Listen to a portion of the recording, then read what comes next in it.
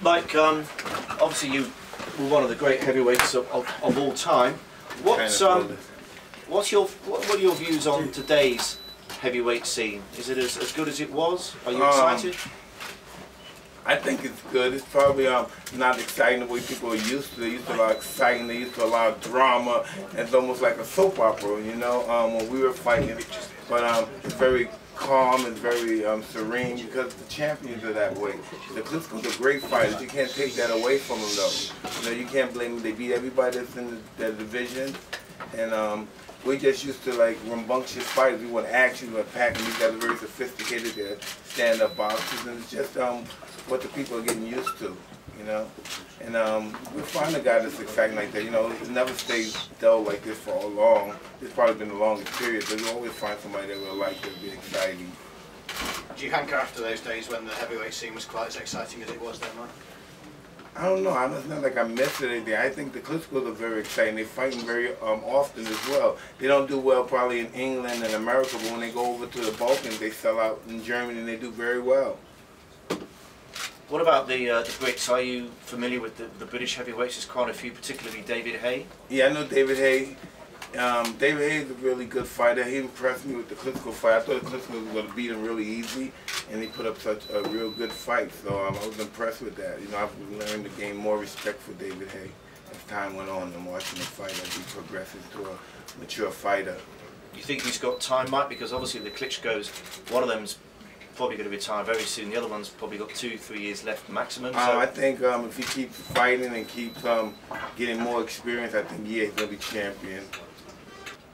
Mike, can I ask about Ricky Hatton? He's about to make his comeback. Is he fighting again? Do you think, do you think he's wise to? Yeah. Well, listen, with a fighter it's very tricky, you know. He has to know when it's time to retire. You know, we may say, hey, retire, what the hell are you doing? Retire, you're crazy. And then next thing you know, he hits the champ on the chin and he's champion again. And so what do we know? So it's up to him to find that out. You had comebacks in your career. How difficult is it to come back once you've had a break? It's really difficult. You know, you have to be consistent. This is the sport that you have to be consistent. You know, Floyd Mayweather's a great champion, but you got to be consistent. You could be champion for you could be undefeated for 14 years if you fight once a year. You know, you got to be 4 or 5 times a year. That's how you get better and better and better. And that's just what we learn from experience. The more you do something in anything, the better you are.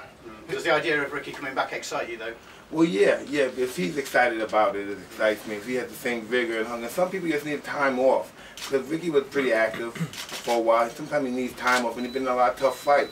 Sometimes people just need time off to regenerate their batteries, and we saw that it does happen, and they become successful. Mike, what advice would you have for Ricky coming back after such a long layoff? Just take it very easy. You don't have to go on over your head to prove that you're tough. Just go in there, take easy fights, boom, build your confidence back up, get comfortable to being back in the ring. And yes, it's all about having your pride and ego in check and know that these are the proper procedures that we have to go to reach the destination that we claim to want. You know, and that's just basically what it is. You have to take small steps in everything in life. Even as a writer, even though you've been a great writer, you have to start small. You can't jump back up on the main thing. Start small, you're scared everybody's going to be right at you. Mike, what do you think of the American heavyweights that are out there at the minute, like Seth Mitchell and Deontay Wilder? Can one of them go on to emulate some of the greats? They can't beat the Klitschkos.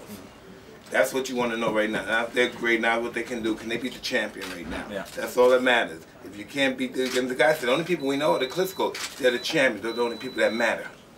You know? If anybody else wants to matter, they have to beat the people that matter. Would you have walked through them in your era? That would be tough for anybody to fight. I know everybody would hate to believe that these guys are going to be tough for anybody to fight. And that's just, and we don't want to believe it because sometimes we get stuck on apple pie in our era. We like Chuck Berry, we like Elvis, we like those guys more than the guys we like now, the Supreme. But that's just not what.